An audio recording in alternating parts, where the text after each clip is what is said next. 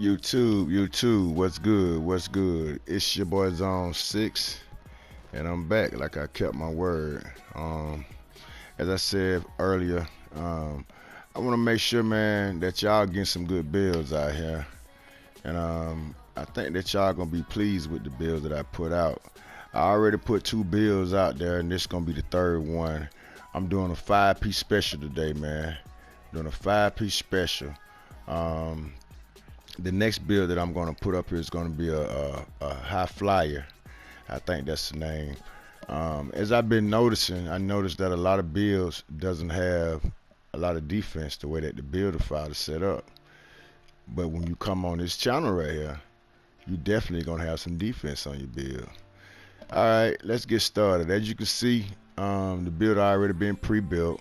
It's a Cade Cunningham, Malcolm Brogdon, and LaMelo Ball build. This is a 3-point shot creator.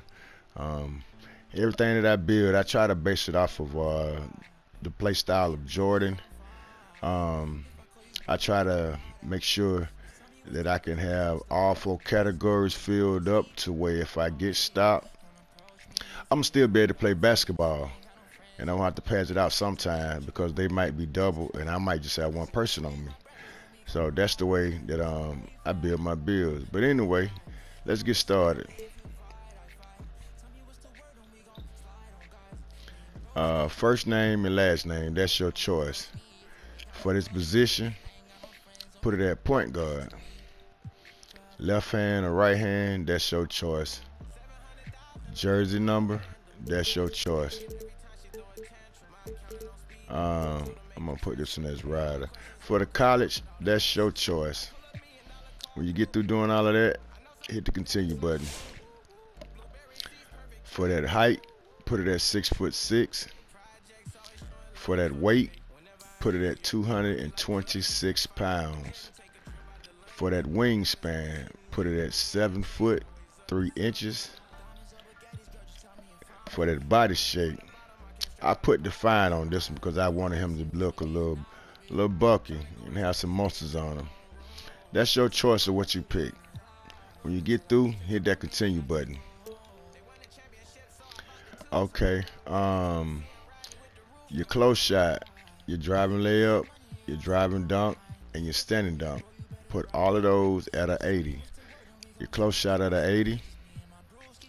Your driving layup at a 80.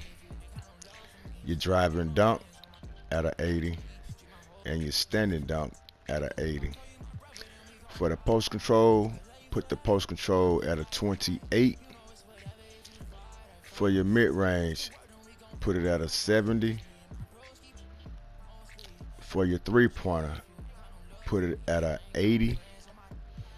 For your free throw, put it at a 90. For your pass accuracy, put it at a 70. For your ball handling, put it at a 88. Your speed with ball, put it at a 80. For your interior defense, put it at a 80. For your perimeter defense, put it at a 80.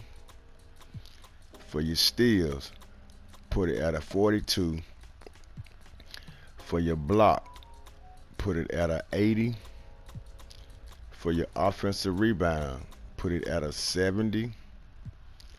For your defensive rebound, put it at a 70.